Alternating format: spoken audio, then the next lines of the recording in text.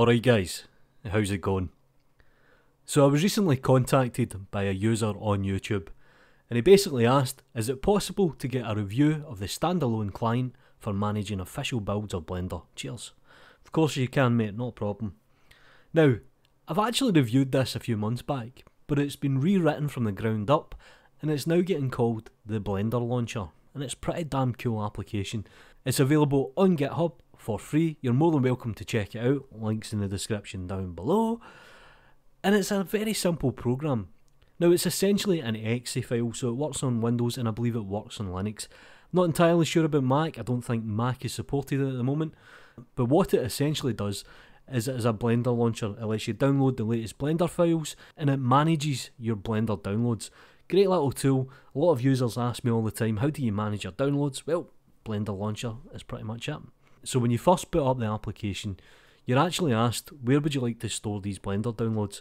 So I've created a folder on the desktop, nice and organised as usual, and I've called it the Blender Launcher. And you can see here when I go to downloads, it'll give me stable releases, it'll give me daily builds, and it'll give me experimental branches, and this is great. It means I don't need to go to GitHub or I don't need to go to the official Blender page.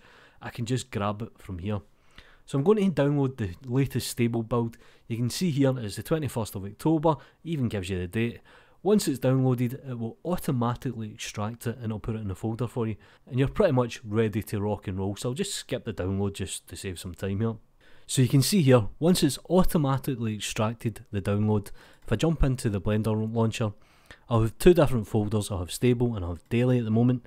It'll give me the build number and it'll pretty much give me Blender. Now one thing that I wanted to pick up on, if I go to the library, you can see here my build, I can actually right click on this and I can mark this as a favourite. Now we can register extensions, we can create a shortcut, create a sign link, I'm not entirely sure what that is, and we can show the folder. So I'm actually going to mark this as a favourite. So when I go down to the taskbar, I can actually right click here and I can click on Blender and it'll load up my favourite Blender version. Excellent. And that's pretty much the Blender launcher. Do me a favour guys, like the video, subscribe to the channel if you haven't already, follow me on Twitter, support me in Gumroad. I don't know why this is taking long to load. Take care.